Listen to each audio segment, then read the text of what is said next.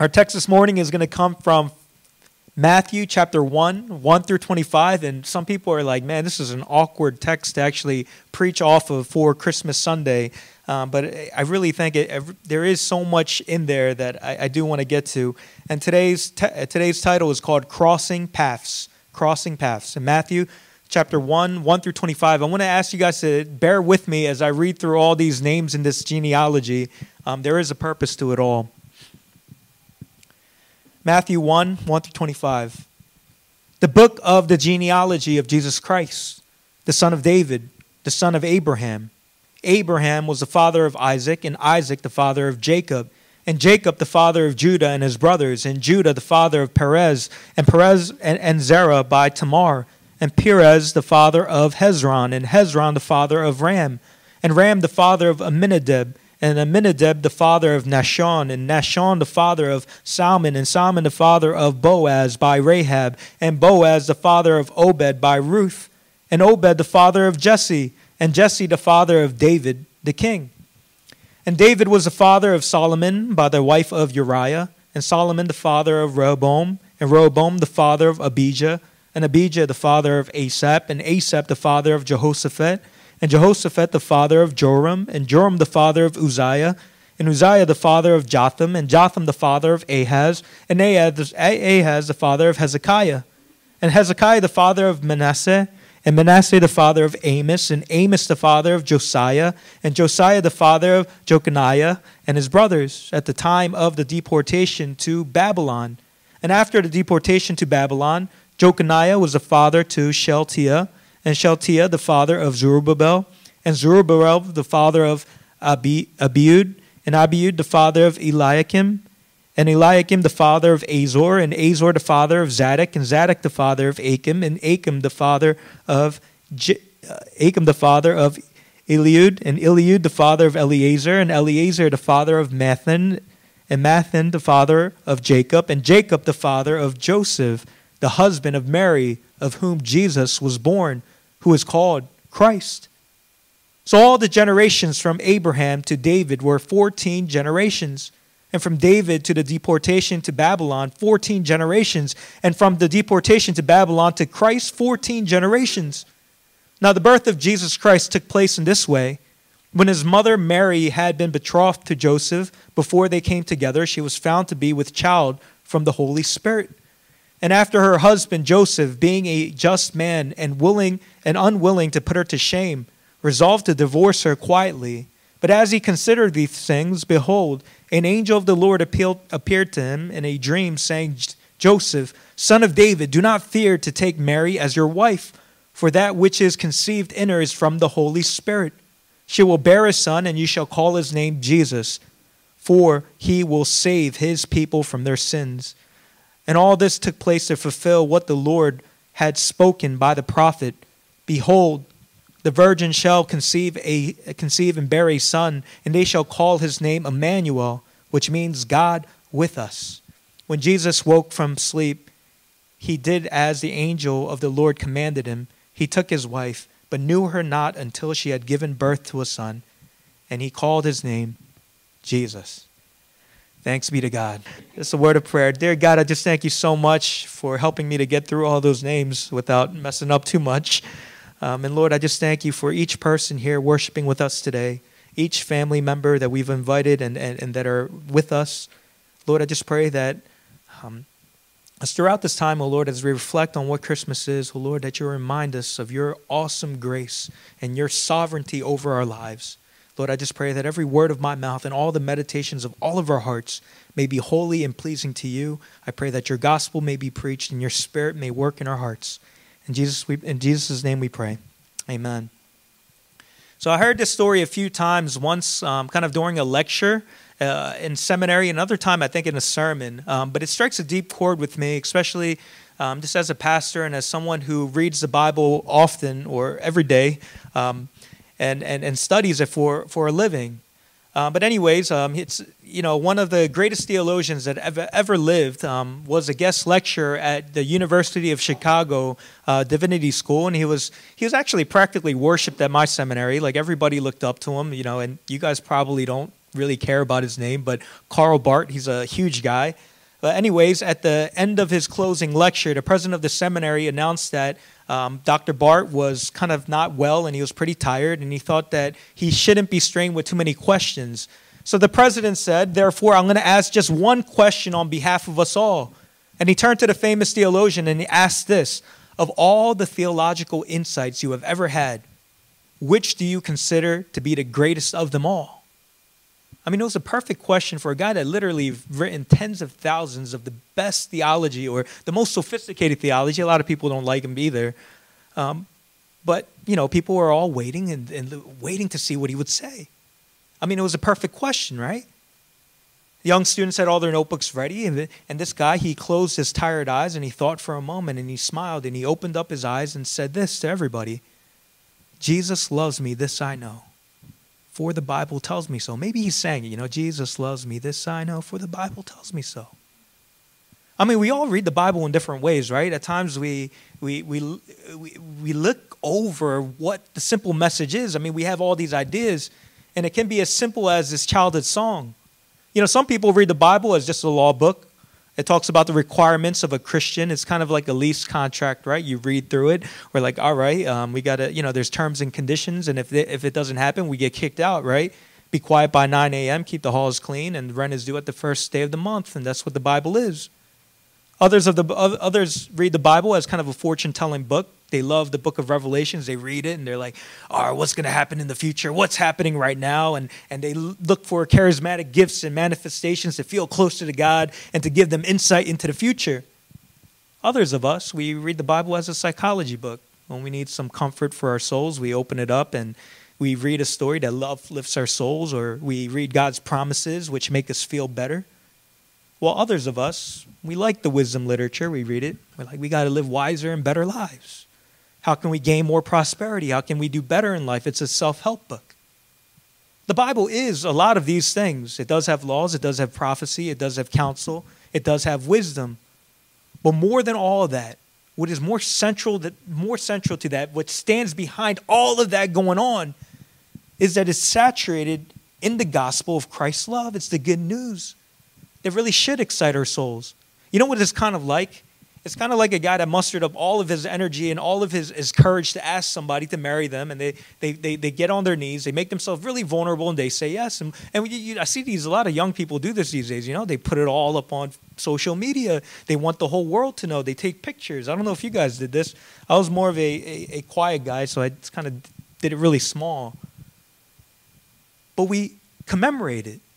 I'm thankful that we have the holidays to continually remind us directly of the gospel. I mean, this Christmas looks back in this moment where this is what God is doing, God is doing for us. I mean, Jesus Christ is the physical proof of God's love for us. It's the original love story where all the other love stories in this world actually gains its narrative. For God so loved the world that he gave his one and only son. And all love stories have those monumental moments, right? Where we need to remember and celebrate it. It's kind of like anniversaries, the important dates, the moment of proposal. See, the Christmas story, it dates back over 2,000 years ago in a little town called Bethlehem, where Mary, who was a virgin girl, went through a child labor in a barn where she put her little baby boy in a manger where animals actually ate food from. A young girl, probably only about 13 years old. I mean, but this is an incredible, humble story for a God to stoop down so low to become a part of his creation. And not only does he doesn't come down and be the richest man alive. I mean, of course he could have. He could have been royalty. He could have been anything. But he chooses to come down into this poor family, into this teenage girl in the middle of nowhere, but did it all in the name of love. Every time I look at the Christmas story, I imagine it to be a moment where God gets on his knees. Getting on his knees is a sign of humility and vulnerability, right? It places the power into the person before you. You put power in their hands. They can reject you or they can accept you. You can be elevated or you can be crushed. But this is, I believe, what God does. But a lot of times we only focus on that Christmas story. But you know what often gets me more curious than the actual proposal of a couple or their actual marriage? Sometimes I get curious about their past lives up to that point. You guys ever think about the paths that they took to meeting each other? I mean, every time I meet a new couple, they always ask, Pastor Paul, how did you meet your wife? And of course, I tell this same story. We met in LA at the church. We served together. I kicked some game and she couldn't resist, and now we got married. Or she kicked game to me, right? But what I often don't talk about is I prayed about a wife for my life, my whole life. I dreamed about the person I would marry. I prayed about it. Oftentimes, what I don't talk about is all the heartbreaks I had before that point. That girl that stomped on my heart and I cried. No, I didn't cry, or maybe I did. All the awkward dates that I've had on before. The truth is, but all those things kind of made up that present moment, no? People think that the building of relationships starts at that moment where they meet each other. But if we actually step back, everything plays a role.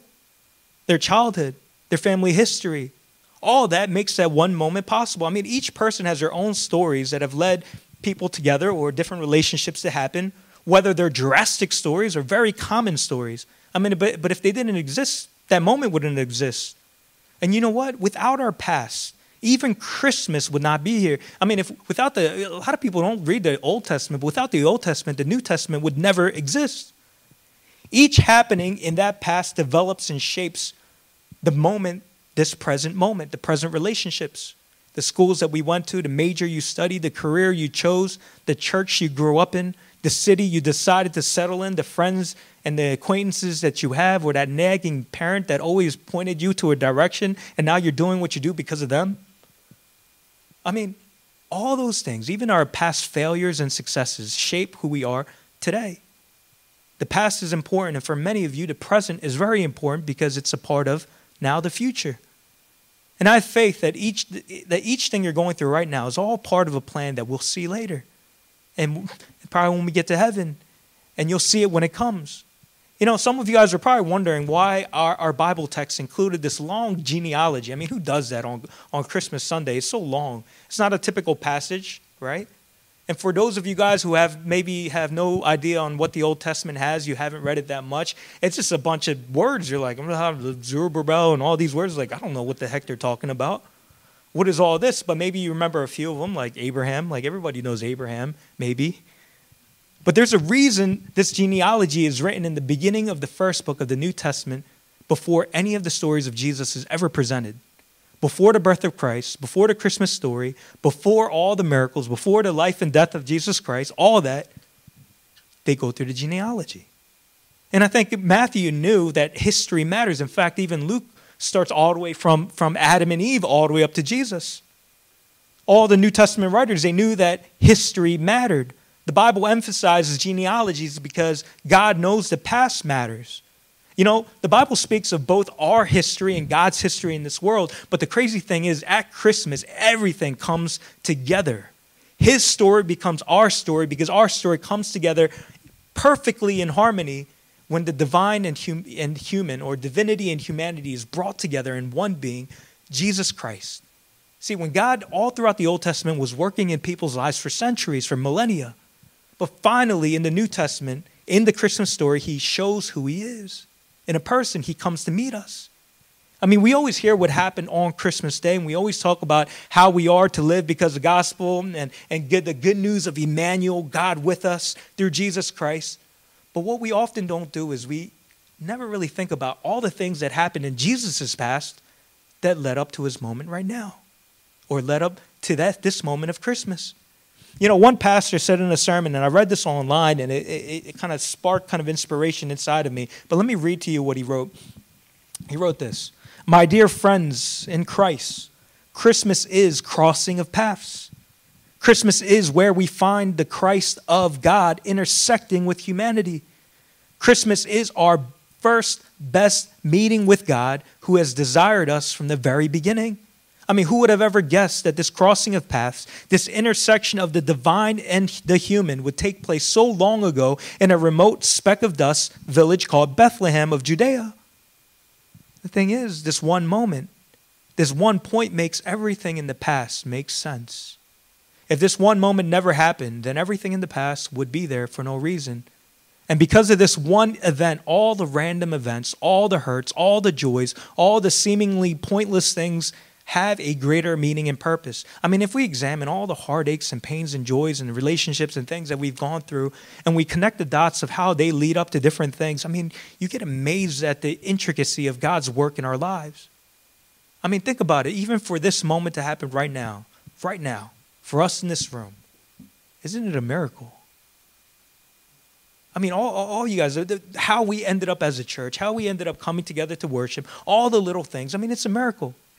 I mean, even for me preaching this sermon, I mean, some people ask me, how long does it take you to write a sermon? And of course I could be like, 15, 20 hours a day. But in reality, if you think about it, it takes a lifetime of a person to understand how God works in their lives.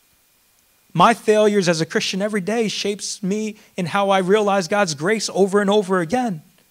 I mean, think about all the things that happened into your life right now for you to know what you know. I mean, in this little suburban town in the middle of nowhere, right? North Wales, like where is this? I mean, your current job and your house, your spouse, your kids. How about your faith? How did your faith come to be?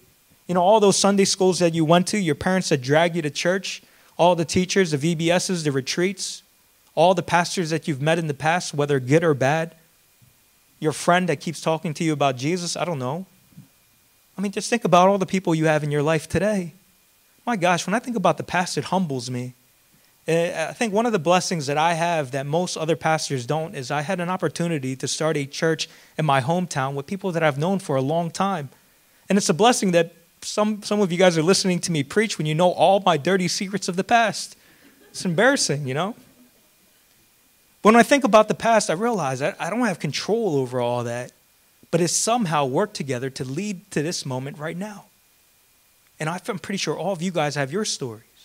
You know, as I was reading through the genealogy of Jesus, I was reminded of all those smaller stories that made that one big love story at the peak of Christmas happen.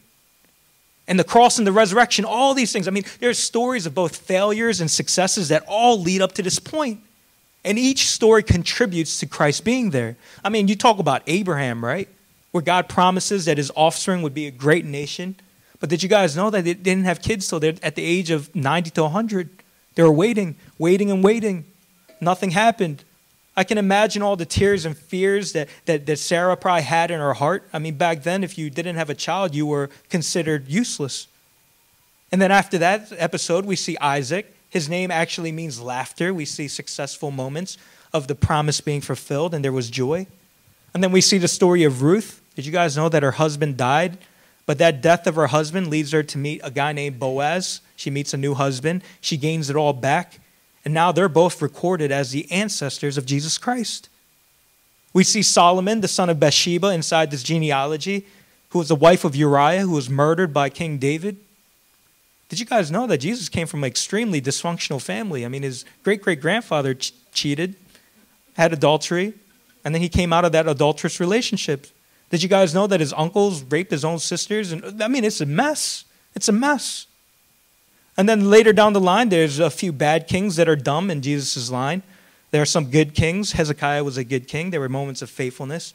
And then you see Manasseh, or his son. I mean, he was the worst king ever. I mean, they talk about him carving idols onto the temple walls.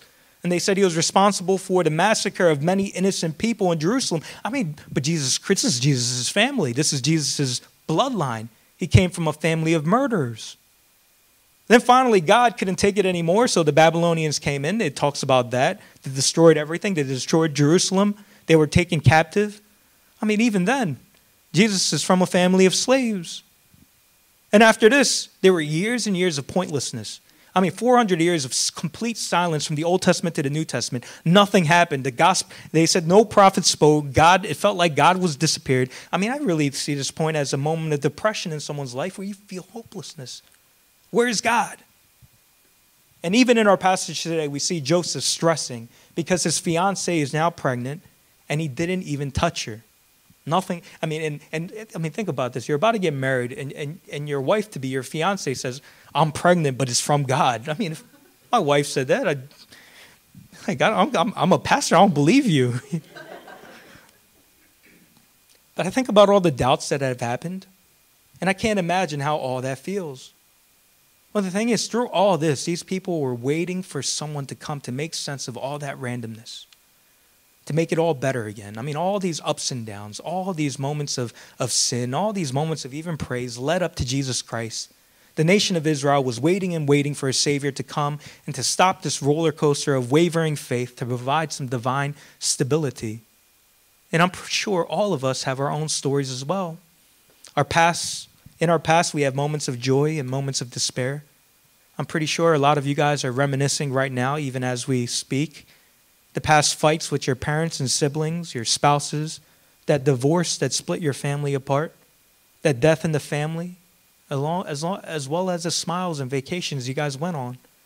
All those random moments of happiness in our childhood, all those faces of our friends, all the grade school experiences, the hurtful relationships, our first child that kept us up all night, or second and third child too.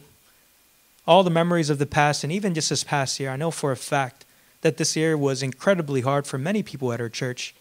From miscarriages to sick family members to struggling marriages to addictions to depression.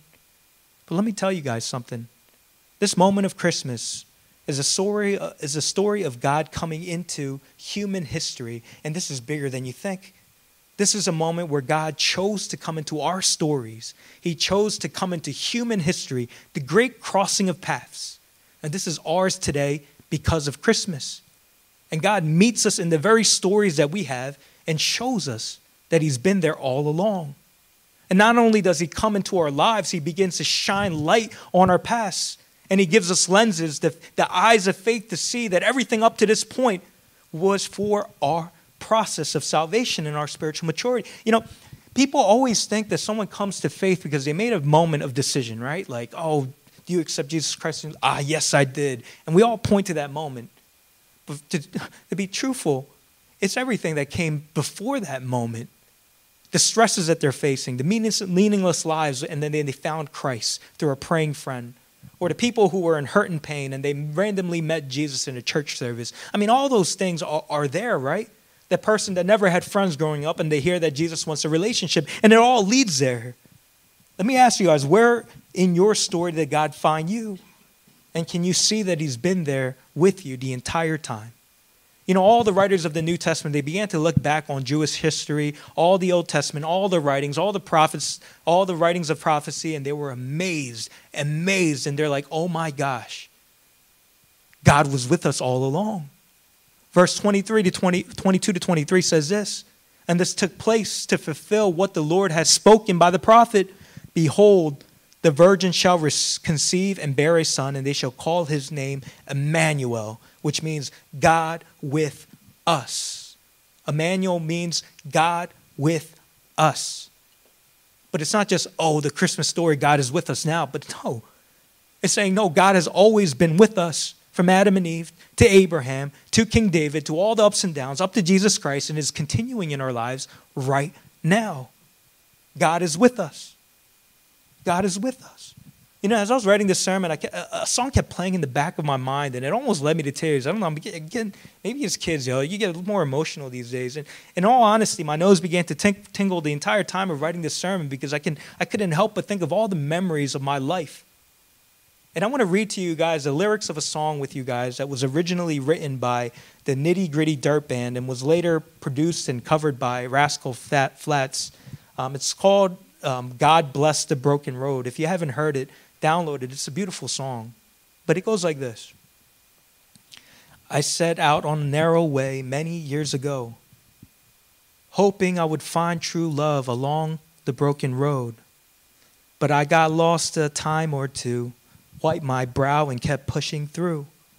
I couldn't see how every sign pointed straight to you. I think about the years I've spent just passing through. I'd like to have the time I lost and give it back to you. But you just smiled and take my hand. You've been there, you understand. It's all a part of a grander plan that is coming true. Every long lost dream led me to where you are. Others who broke my heart, they were like northern stars. Where did he get northern star, Pointing me on my way into your loving arms. This much I know is true. God bless the broken road. that led me straight to you.